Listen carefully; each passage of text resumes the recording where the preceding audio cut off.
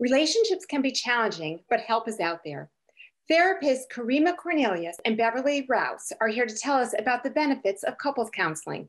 Next on Wellbeing Matters.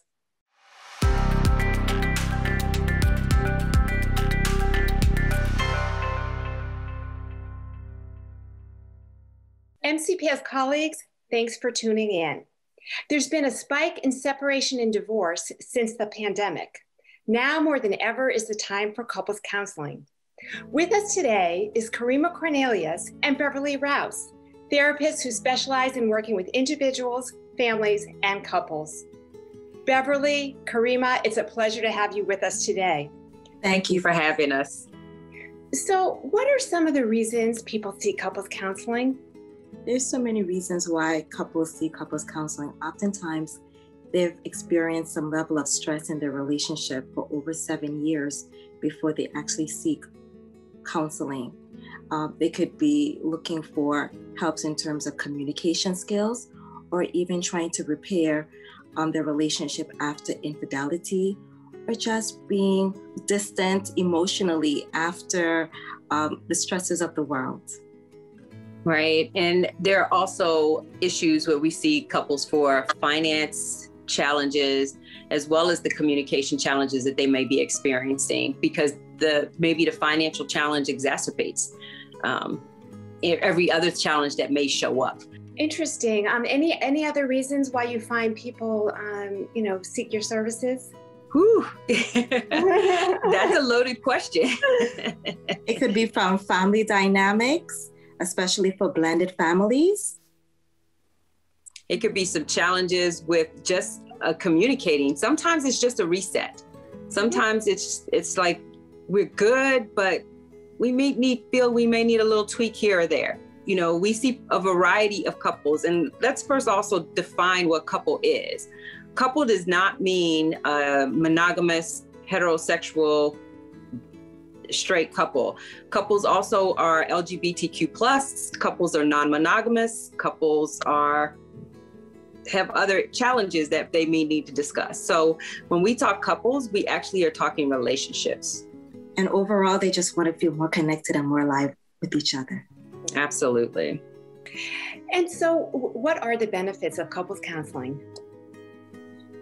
Better communication, resolving long-standing issues. Yeah, learning to identify expectations, learning how to express yourself within the relationship.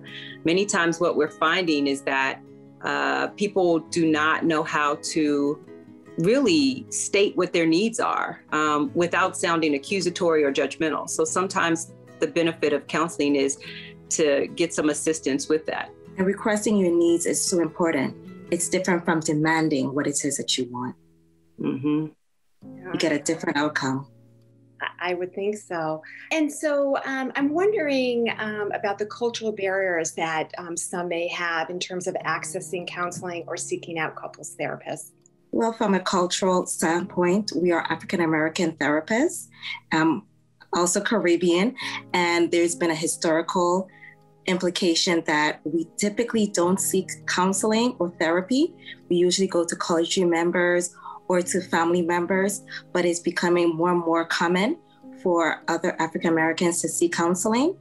But there has been a reason why. Right. There's a stigma within the community of seeking support medically anyway. There have historically been some challenges. There's a misunderstanding of what therapy is. A lot of times, many people think that therapy means medication, and there's a fear of medication usage because it's been overly prescribed. There's also a fear of understanding of specific needs or specific differences within the African American community, which may not present the same way as it presents in non-people of color.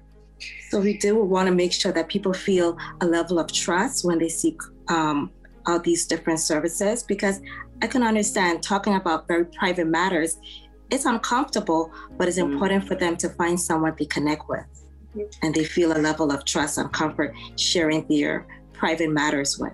And Beverly and Karimah, you know, what can people expect in a couples session? Well, they can expect a non-judgmental room. Absolutely. When you show up to couples counseling, we meet you where your need is. Each one of us practices what we call cognitive behavior therapy. However, we may have different approaches. We also continuously keep ourselves informed. We're continuously learning. We're continuously learning different innovative approaches towards therapy. So in a therapy room with us, you are going to get someone who is non-judgmental, someone who is listening to what your specific needs are, and someone who is really interested in you getting the help and the support that you need as individuals, but also what you need as the couple relationship as well. In addition, I've also been learning more about imago therapy, relationship therapy, and that also helps with relationships in terms of removing the biases, removing the defenses, and getting couples to really be able to be present with one another and to be able to then be able to connect and to heal and to grow together. So it sounds like both of you really work to create quite a safe environment where both parties feel comfortable. Absolutely. Especially in a positive environment where everyone feels safe to share what's on their hearts. Right. Karimah. And so any number one tips for all couples that you might have? I know, a loaded question. I always tell my couples to come in with an open heart and an open mind. It might be difficult at first, especially hearing things that they have not been able to resolve, but it's necessary for them to be able to grow and heal, to have that moment to just be able to hear what each other has that they've been dealing with for so long, but to stick with it. Right. And in addition to that, I teach my couples to breathe. Breathe before you speak. And when I say breathe, I mean take a deep yoga breath, which means breathe in for 4 seconds, hold it for 4, breathe out for 4. If you can do that before you speak, it'll give your brain the opportunity to slow down. And also it will take any venom out of your response, especially if you're having a difficult conversation. So breathing is important. And in addition to that, be curious. Sometimes we stop being curious about our partners. We feel like we know everything because we've been together for so long. We're making assumptions. We are not really seeking to understand our partners. So be curious. I like that, Beverly. That's a great idea. Yeah, thanks. Beverly and Karimah, it has been a pleasure to have you on Wellbeing Matters. We really thank you for your time today. Thank you. And we appreciate the invite and the opportunity. Sure. So that's all the time that we have for today, but Karimah will be back soon to discuss couples and communication. Please remember the Employee Assistance Program is here for you and your family members. We offer no-cost confidential counseling and referrals to providers like Karimah and Beverly. Thank you for watching Wellbeing Matters, and be well, everyone.